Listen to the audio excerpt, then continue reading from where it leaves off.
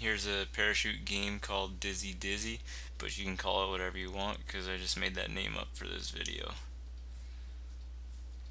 Alright, so you're going to have your parachute and you're going to have your students standing holding on to the parachute.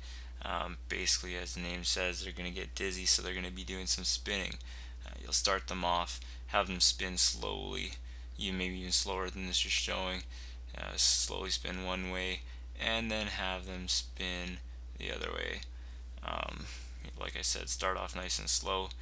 Then what happens is when they're done spinning, you're going to have them let go of the parachute and break off away from it, and then give them a command. So maybe it's touch a line, or in this case it's do 10 jumping jacks. So they'll do 10 jumping jacks, and when they're finished that, they'll go back to the parachute, pick it up, stand up, and start spinning again. This time they're going way faster.